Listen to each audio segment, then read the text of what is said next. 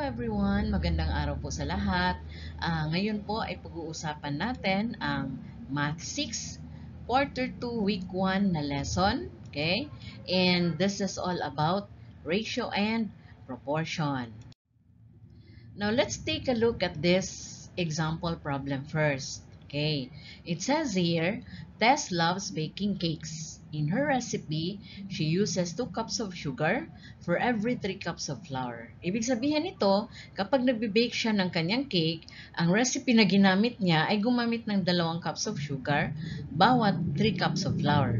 And ang ginawa natin dito is actually compare natin yung quantity ng sugar na ginamit doon sa quantity ng flour na ginamit or harina, di ba? So, pwede mong sabihin na 2 cups of sugar is used every 3 cups of flour. So, bawat 2 cups of sugar, 3 cups of flour ang ginamit. Diba? Okay. Kapag ikaw ay nagko-compare ng dalawang quantities or numbers, pareho dito in a recipe, ang pinag-uusapan natin dito talaga is ratio. Yan. Lagi nating maririnig yan. Lalo na sa mga mahilig magluto na ang ratio sa flour at saka sugar ay ganito. Ang ratio ng flour at saka ng egg ay ganito. Kaya, importante po, bakit pag-aaralan din natin ang ratio. And to write it properly, this comparison sa ratio na to, isusulat mo lang ito as 2:3 or colon 2:3 and babasahin mo yan as 2:3. But we'll have more anyway. So, wag mag-alala. We will tackle more on this para mas maintindihan. Alright, so ano ba talaga ang ratio based doon sa example natin? Okay? Ratio is a comparison of 2 or more numbers. Doon sa example natin, dalawa lang pinag-uusapan natin. 2 cups of flour and 3 cups of 2 cups of sugar and 3 cups of flour. Dalawa lang, di ba? Kaya lang, sabi dito, it could be a comparison of 2 or more numbers. Okay? So, later on, i-explain ko lang din bakit pwede ang more numbers. Okay? It says, how much of one thing there is compared to another. Sinasabi dito na ilan ba ang quantity ng isang bagay kumpara sa ibang bagay. So, dun sa example natin, sugar at saka flour. Diba? Okay, marami yan. Pero, pag-uusapan na lang natin later ang iba pang example. Okay? It can be used to compare 2 or more numbers using the same unit. So, yun yung sinabi ko kanina. Okay? Dalawa lang ang pinag-usapan dun sa example problem natin. 2 cups of sugar, 3 cups of flour. Kaya, ang sulat dito is 2:3. Okay? Other ratios na pinakita ng iba in some recipes, may gumagamit ng 1:1 na ratio. Not necessarily cups of sugar or flour ha. Basta, meron ding mga ratios na pinag-uusapan na 1:1. Meron ding 2:3:5. Now, bakit? Kasi yung 2:3:5, okay, ibig sabihin lang nun, tatlong numbers ang kinompare. So, ang example dito is pwede in an investment. So, for example, nag-invest kayo para sa isang negosyo. So, kung ikaw ay kasama doon, let's say for example, konti lang pera mo, pwede mo sabihin na, uy, 2 parte lang ang aangkinin ko ha. Sa'yo 3 parte kasi kaya mo yan eh. Kay dapat 5 parte kasi siya yung mas mayaman sa atin, di ba? So, pwedeng 2:3:5 in an investment. So, kung maliit lang na negosyo ang ginawa nyo, pwedeng 200 sa'yo, 300 sa isang kaibigan mo, and 500 sa another kaibigan. Diba? So, pagka bibilangin na or hahatiin na ang kita ninyo dito, susundan nyo rin to. 2:3:5. Okay? And then, there are even comparisons na aabot sa 4. So, 1:1:2:3. Okay? And, ito rin, sabi, a fraction is always used for part to whole comparison, but the ratio can be used for part to part, part to whole, and other comparisons such as length to width and so on. Mas maiintindihan to in our next examples. Ano ba yung ibig sabihin ng part to part and part to whole, right? Okay, a ratio with just two terms can be written in word form, fraction form, and colon form. Sa lahat ng pinakita ko dito, naka-colon siya. Ito yung 2:3, right? Okay, yung 2:3 dito, okay, ito ang colon. Ito naman naka-colon. Ito another colon. Okay? Puro colon ang ginamit. Pero sabi dito, a ratio with just two terms can be written in word form, fraction form, and colon form. Paano ba yan? Right? Ito lang yan. Okay. 1:4. Ito yung word form. So, ang number dito nakasulat in word. Okay? 1 at saka yung 4. And then yung may is 2. Okay? Kaya lang, kung mahaba naman yung number mo, okay? Let's say for example, 131 is to 200. Edi ang haba na isusulat mo, di ba? So you could just write down as well as 1:4. So, pasok pa rin ito sa word form na sinabi kasi wala kang symbol na ginamit dito aside from the 1 and 4 na numerical symbol. Okay? So, ang iba dito is in words. Pareho dito sa is at saka to. Kaya pasok siya sa word form. So, pwedeng ito 1:4. Pwede rin ito 1:4. And that is still in word form. Okay? Kasi nandyan yung word na to at saka is. Okay? And then this one is in fraction form. Okay? Ibig sabihin nun, 1. Okay? Kasi in fraction form ito at alam mo na ratio ang pinag-uusapan natin. Pag babasahin mo ito, pareho lang din dito. 1:4. Not necessarily 1/4. Hindi, kasi 1/4 fraction yun eh. So, if you're talking about ratio, ang pagbasa mo ay pareho dito. 1:4. So, pwede siya in fraction form. And then, lastly, pwedeng colon form. Okay? Usually, lagi nyo nakikita ito in colon form kasi isang tingin mo pa lang, alam mo na na ratio pinag-usapan kasi naka-colon form siya. Pero, pwede rin ang fraction, ha? Okay. Alright. Okay, balikan natin yung problem. Tess loves baking cakes. In her recipe, she uses 2 cups of sugar for every 3 cups of flour. What is the ratio of sugar to flour? So, eto na yung tanong. Sugar to flour. Now, take note, sa isang ratio dapat babantayan mo ang order. Kaya, susundan mo lang yung sinabi dyan, wala ka ng problema. Sugar, edi 2. Flour, edi 3. Yun lang yun, ha? So, dahil nauna yung sugar, nung binanggit ang question, kasi pwede kasing baligtarin yung question. Because since ang question dito nagsasabi na ano ang ratio ng sugar to flour, dapat unahin mo sa pagsulat ng sugar, which is 2, isunod mo yung flour, which is 3. And since pareho ang unit na ginamit, cups at saka cups, okay lang yun. So, ratio usually uses the same unit. Okay? Iba na kasi pagka different unit, hindi na yung ratio, it's already rate. So anyway, let's concentrate more on ratio. Okay? Right, tingnan natin. In word form, isusulat mo ito, since sugar to flour ang pinag-usapan, you would say 2:3. Okay? And then if it's in colon form, isusulat mo siya as 2 and then colon 3. Pero babasahin mo yan as 2:3. Pareho lang ang pagbabasa, ha?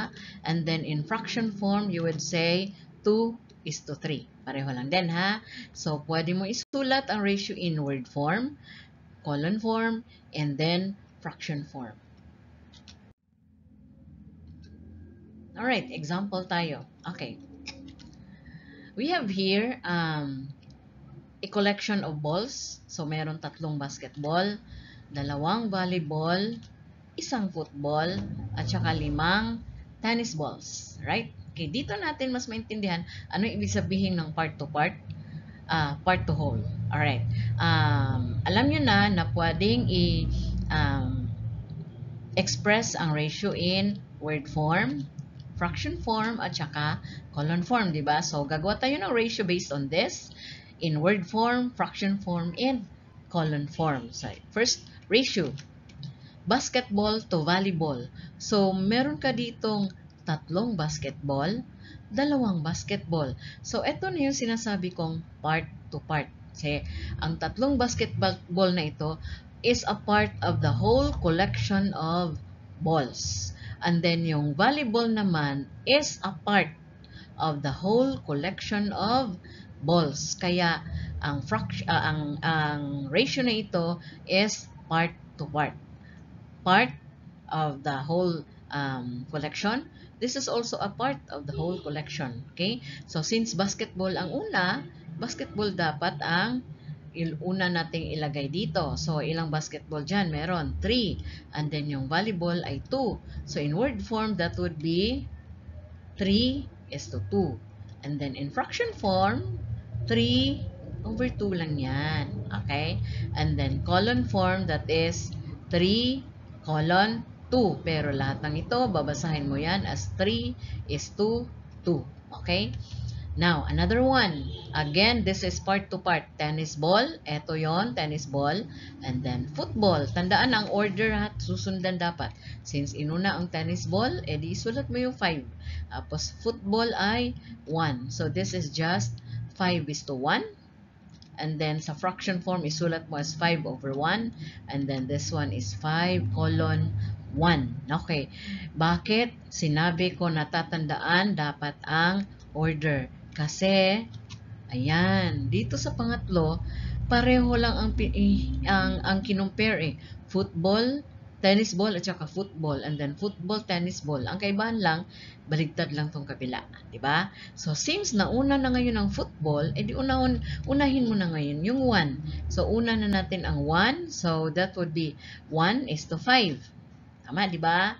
Kasi binaligtad lang eh. Okay? So, dapat tandaan ang order ha. Kasi magkakamali ang sagot mo. Okay? Dito naman, that would be 1 over 5. And then, in colon form, that is 1 is to 5. Oh, sorry, hindi nakita. Okay? And then, the next one is, ayan, volleyball to the whole collection of balls. Ito na ngayon ang example ng part to whole. Kasi ang hinanap dito is the whole collection of balls. Diba? So, pwede na natin ngayon isulat as volleyball dahil volleyball ay dalawa lang. So, you would say 2 is to 11. Ayan ha. And then, for fraction form, that would be 2 over 11. And then, colon form, that would be 2 is to 11. Alright? So, word form, fraction form, colon form. Okay?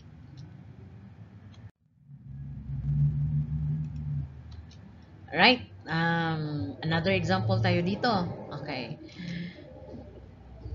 Okay. The choir group of the school has 5 boys for every 15 girls. What is the ratio of boys to girls? Now, this time, ang example dito is in a problem form, and then ang hinanap ay ratio of boys to girls. Now, since nauna yung boys, di unahin natin sa pagsulat ang 5 kasi may 5 boys daw bawat 15 girls. So, ang sagot dapat dito is 5 is to 15. O, tama, di ba? 5 is to 15. And then, paano kung yan. What if only one boy is added? Isa lang ang sasali ulit, i-added. Ilang girls ba ang kailangan idagdag as well? Kasi nga, may sinusundan kang ratio eh. Paano kung isa lang ang boy? Ilang girl ang ilalagay mo? Eh, di ba 5 is to 15? O kung 1 na lang dito, i-divide by 5 para magiging 1. So, kung 1 dito, divide by 5, divide din natin to by 5, magiging 3 na lang ito. So, 5 divided by 5 is 1. 15 divided by 5 is 3. Now, bakit natin dinivide ng 5 ito? Kasi boys ito eh. 5 boys, di ba? Eh, sabi dito 1 boy. Eh, di para magiging 1 boy na lang ito, divide natin by 5 para magiging 1. Okay? And, lagi kong sinasabi na if ever May ginawa sa kaliwa, gagawin sa kanan. Ginawa sa taas, gagawin sa baba. Ganun yun, di ba? So, nag-divide ka ng 5 dito, divide ka rin ng 5 dito. So, para maging 1 ito, divide mo ng 5. And then, yung katabi niya, dapat divide mo rin ng 5. So, dapat, ang sagot mo would be, ayan, that is now equal to 1 is to 3. Ibig sabihin, kung isang boy lang ang sasali or idadagdag sa group, sa choir group, dapat meron ding idadagdag na 3 girls para tama pa rin ang ratio nila. Right? And then, if we're going to write this in fraction form, right, that would be 5/15. And then, kung i-reduce natin, okay, that would be 1:3 or 1/3. So, ni-reduce lang natin ang fraction into its lowest term. Ganon din dito. Okay? Ang ratio dito, which is 5:15, ni-reduce din natin, ginawa natin 1:3. So, ibig sabihin nun, okay, ratios can be expressed in lowest terms. Yun ha, kasi parang fraction lang. Pwede nga isulat in fraction eh. Kaya pwede rin natin siyang i-reduce to lowest term. Right? Okay, now, another example here, we have 4:20. Paano natin i-reduce to lowest term ito? I-divide mo lang by 4. 4 dito is the GCF of 4 and 20. Kasi ang 20 ay pwedeng i-divide ng 4. So, divide natin by 4, that is 1. Divide natin by 4, that is 5. So, this is just equal to 1:5. Ayan ha. So, ang ginawa natin is nag-reduce tayo ng ratio to its lowest form. Okay? Then, meron dito 2:8. Ang 8 ay pwede rin i-divide ng 2. So, i-divide natin yung dalawa ng 2. And this is now equal to 1:4. Okay? Another one. We have 100/200. Kitang-kita mo, 1/2 lang yan, no? Tanggalin mo yung dalawang 0, diba? So, divide by 100, divide by 100. You would have 1/2. Kasi ang 100 is kalahati ng 200. Kaya, isang tingin pa lang, crush out mo lang yung 0. Tapos na, diba? And then, the next one is 25:25. Ibig sabihin, pareho lang ang number, di ba? Eh di, kung pareho lang ang number, divide mo by 25, divide by 25, ang ratio dito is just 1:1, di ba? And then, last one is 14/21. So, ano pwede nating i-divide sa 14 at saka 21? Kung titignan mo, okay, these are multiples of 7. Ito may dalawang 7. Ito may tatlong 7. So, divide mo by 7. Ito magiging 2. Ito magiging 3. So, this is just equal to 2/3. Diba? So, etong lahat na to, okay, are equal ratios. Tama, diba? Now, since dalawa na ang ratio dito, ito 4:20, 1:5. Hindi na natin tawagin ang dalawang equal ratio as ratio pa rin. Okay? May ibang tayong pangalan na ginagamit for two equal ratios. At ang tawag natin dyan ay proportion. Diba? So, ibig sabihin nun, proportion is, ayan, a proportion has two equal ratios. Ganun lang yon, okay? Pag meron dalawang equal ratios, di proportion na yon, diba? Right? Okay, so, still on proportion, let's have another example. Ayan, meron dyan isang circle. And then, kasama ng isang circle ay dalawang triangle. So, pwede nating sabihin na 1:2. Tama, di ba? One circle, 2 or 2 triangles. Di ba? Now, paano kung dalawa na ang circle? Ilan na ngayon ang triangles? Di 1, 2, 3, 4. Ayan. Di 4 ang triangles, di ba? So, again, this is an example of a proportion. And that is 1:2 equals 2:4. And, kapag isulat, ayan. Ayan na siya.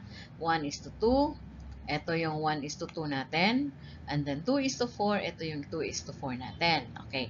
Now, sa proportion, or kahit sa ratio, ang unang mong sinulat ay the first term. Pangalawang sinulat ay second term, di ba? Eh, di sa proportion, ganun lang din.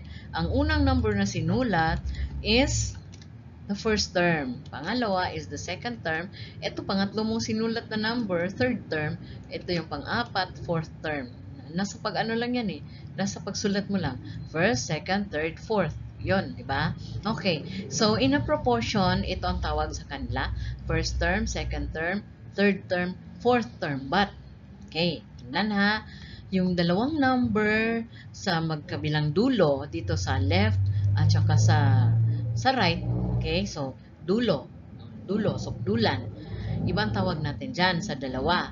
Ang tawag natin dyan ay extremes. Okay? So, ibig sabihin, itong dalawang nasa loob, okay, iba na ngayon ang tawag dyan. So, ang tawag natin sa dalawang nasa loob ay means. Okay.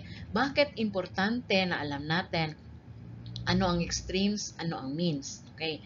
Kasi makakatulong ito para malaman natin kung ang ginawa mong proportion ay tama. If it's a true proportion. Bakit? Pagka ita-times mo kasi ang extremes, okay? You would say 1 times 4.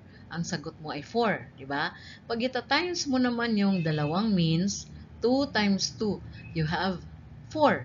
Pareho, di ba? So, ibig sabihin lang nun, the product of the extremes, okay, is equal to the product of the means. So, para malaman kung tama yung proportion mo, i-multiply mo lang tong dalawa at dapat equal yan. And alam mo na ang binigay or ang ginawa mo is a true proportion. Okay ha? So, again, yan, a proportion is made up of two equal ratios. And in a proportion, the product of the means is equal to the product of the extremes. Alright? Continue tayo with this one. Okay. Now, paano kung ang proportion mo ay nakasulat in fraction form? O yan. O paano yan, ma'am? Eh, sabi mo, ma'am, sukdulan, extremes, nasa gilid ang extremes, di ba? Paano yan? Eh, naka-fraction form siya. Eh, di ba sinabi ko, in the parts of the proportion, ang una mong sinulat is the first term. Ang huli mong sinulat is the fourth term. So, yung extremes natin, ayun yung una at saka huli. Diba? So, ibig sabihin, ito lang yung una. Dahil ito yung isusulat mo, yung una. So, this is the first term. Okay? Ayan.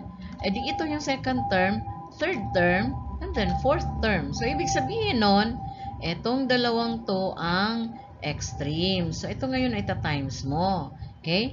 Ang dalawang ito naman ang means. So, ibig sabihin, kapag naka-fraction form ang proportion mo, okay, ang gagawin mo ngayon is cross multiplication para malaman kung tama ba ang proportion. Okay?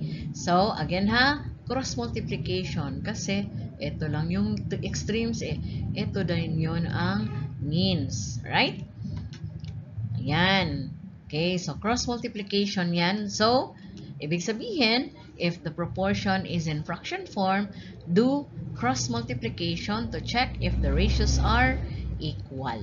Okay? Alright? Okay, let's have a practice exercise. Okay, read each item carefully. Choose the letter of the correct answer. If ever you're going to answer and you're not done yet, you can pause the video. Okay? Alright, for number 1. What is the ratio of 10 apples to 2 children? Tandaan ha, ang unang binanggit, ang unang isulat, kasunod yung pangalawang binanggit. So, 10 apples to 2 children. So, dapat ang sagot mo dito, mauna ang apples, mauna ang children. Kaya lang, tignan natin ang mga choices. Yan. So, kung hahanapin mo ngayon ang 10:2, wala. Wala dito, wala dito, wala dito, wala dito. Bakit? kailangan mong i-reduce to lowest term. So, ano ngayon ang sagot natin? Ayan, 5:1 lang ang sagot natin. Okay? Kasi, i-divide natin by 2 itong dalawa dahil pwedeng i-divide by 2 ang 10, that would be 5. Ang 2 divided by 2, that would be 1. So, tandaan, ang ratio ay pwedeng i-reduce to lowest term at dapat ang sagot mo is in lowest term. Okay, for number 2, in the illustration below, what is the ratio of circles to rectangles? Ayan. Okay, ang problema lang, marami ang naka-illustrate dito. So, 4 na circle, 3 rectangle, at saka 2, 4, 6, 7 na triangles. Ang tanong is ratio of circles to triangles. Ano ngayon ang option? Right? So, ano kaya ang tamang sagot? Okay, tama. Kasi ang hanap is circle to rectangle. So, ito lang yung circle, 3, and then circle, 4, and then rectangles, 3. Okay, if it's triangles to rectangles, okay, ano dapat? Okay, tingnan natin. Triangles daw. Ito yun. So, 7, di ba? Isang tingin pa lang, ito lang yung may una ang 7 eh. Di ba? So, ang sagot dito would be 7:3. Di ba? Alright, next. We have 2 boys is to 1 bed. 6 boys is to 3 beds. Ano ang binigay dito? Okay, kung titignan nyo, meron 2 is to 1. And then 6:3. So, ibig sabihin, this is a proportion. Tignan natin ha. Okay, so ano dapat ang sagot natin? 2:1 and 6:3. So, ang sagot is, ayan, letter B. Number 5, meron tayong 4 teddy bears, 2 boxes. Ano ngayon ang tamang ratio? Right? Wala kang 4:2 kasi i-reduce mo to lowest term. So, ang sagot dito is, ayan, 2:1. Another one. Okay, use the smiley if the proportion is true and sad smiley if not. So, happy smiley kung true and sad smiley if it's not. Okay. So, number 1. Is it happy or sad? Okay. Ayan, happy. Now, paano mo malaman na tama? O, multiply mo yung dalawa. 1 times 5, 5. 1 times 5, 5. Eh, di tama. Diba? Let's have the next one. Ano kaya ang sagot? Okay, tignan natin ha. Ayan, it's a sad face. Okay, bakit? Kasi, if you multiply this 3 with 3, 9. 5 times 5, 25. Kaya, mali ang proportion. Hindi na ayos ng tama. Okay? Now, next. Ano kaya ang sagot dito? Alright? Happy face. Okay, bakit? Kasi pag ita-times mo to, 50 times 3 dalang 50 is 150. Ito naman, 75 times 2, that is also 150. Diba? Dalawang 75, 150 lang yan. Sa pera mo, mabilis lang. Diba? Now, paano kaya ito? Tignan natin ano yung sagot.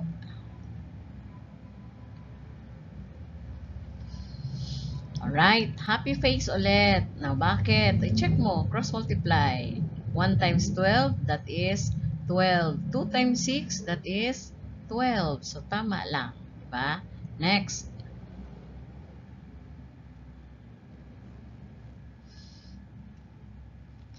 Alright, this is a sad face. Kasi, okay, if you cross-multiply, this is 32, and then this is 18. Alright? So, sana po naintindihan and look for some websites para mas maintindihan ang tungkol sa ratio and proportion. Thank you for watching.